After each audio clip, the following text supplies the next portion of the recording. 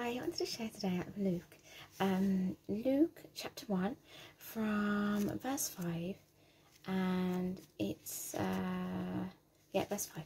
So it says, "In the days of Herod the Great, king of Judah, there was a certain priest whose name was Zacharias, of the division of Abijah. His wife was a descendant of Aaron, the first high priest of Israel, and her name was Elizabeth. They both were righteous, approved in the sight of God, walking blamelessly in all the commandments and requirements of the Lord." Hallelujah. Wow. But they were childless, because Elizabeth was barren, and they were both far advanced in years. Now it happened, while Zacharias was serving as priest before God, in the appointed order of his priestly division, as was the custom of the priesthood, he was chosen by lot to enter the sanctuary of the temple of the Lord and burn incense on the altar of incense. And all the congregation was praying outside in the court of the temple at the hour of the incense offering. And an angel of the Lord appeared to him, standing on the right of the altar of the incense. When Zacharias saw the angel, he was troubled and overcome with fear. But the angel said to him, "Do not be afraid, Zacharias, because your petition in prayer was heard, and your wife Elizabeth will bear you a son, and you will name him John. You will have great joy and delight, and many will rejoice over his birth. For he will be great and distinguished in the sight of the Lord, and he will never drink wine or liquor, and he will be filled with and empowered. And he will be filled with and empowered to act by the Holy Spirit while still in his mother's womb. He will turn many of the sons of Israel back from sin to love and serve their Lord their God. It is he who will go as a forerunner before him in the spirit and power of Elijah." Wow. Beautiful. God is awesome, isn't he? It is he who will go as a forerunner before him in the spirit and power of Elijah, to turn the hearts of their fathers back to the children, and the disobedient to the attitude of the righteous, which is to seek and submit to the will of God, in order to make ready a people perfectly prepared spiritually and morally for the Lord. Glory to God. Thank you, Lord. Praise you. Praise you. We love you, Lord. And Zacharias said to the angel, "How will I be certain of this? For I am an old man, and my wife is advanced in years." The angel replied and said to him,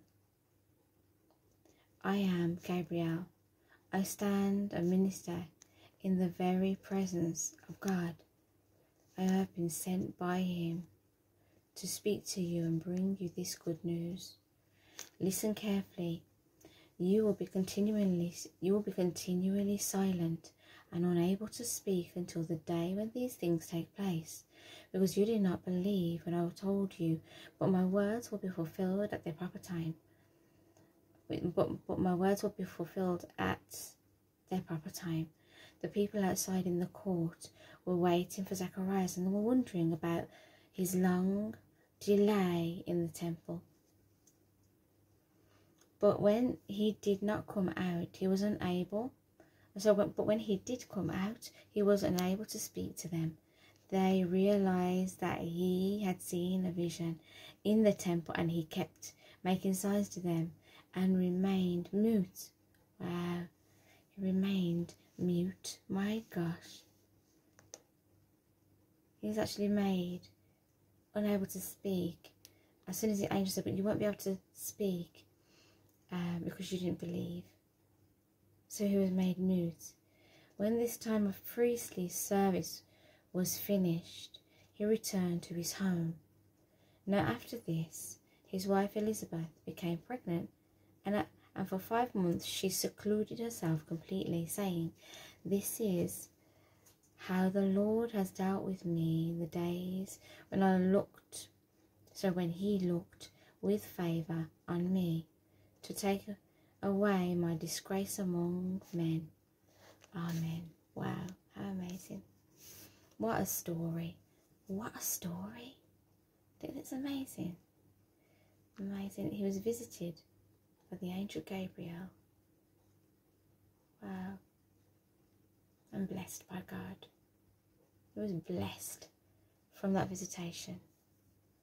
You know, the Lord has been putting this on my heart for a while, and like John, and I'm finally reading about it, but I really, like, I just think it's amazing how he was visited by the angel. His wife became pregnant, you know, he was made mute because of his unbelief, and oh wow, then he was released when it came to fruition, the word came to pass, and he was rejoicing and praising God. And it's just awesome how John, you know, how powerful he was, how God used him to go, as like it said, as a forerunner for Jesus, you know. And he was just so blessed. He was blessed. His wife was blessed, you know. And but for unbelief, he was made mute. Let's pray that God will help us. Let's pray. Thank you, Lord, for your word. Thank you, Lord, that you're faithful, Lord. I pray, Lord God, that you would make it be that all those watching, Lord God, if they struggle with unbelief, Lord, I pray you would take it from them, burn it out of them, Lord, unbelief and doubt. We all have that sometimes, so when the enemy tries to attack and doubt, put doubt in our hearts and to attack that way. But I pray, Lord, that you would help us all. Help us all, Lord. Help us all in the body of Christ, Lord, that we will have strong faith, that we won't doubt and unbelieve, but that we'll believe and grow and increase in faith. Thank you, Lord. In Jesus' name, amen. Amen. Amazing. Absolutely amazing. So, let's just close and pray. But just be encouraged, you know. I mean, we all go through, you know, those times when we go through doubt and belief. I know I have.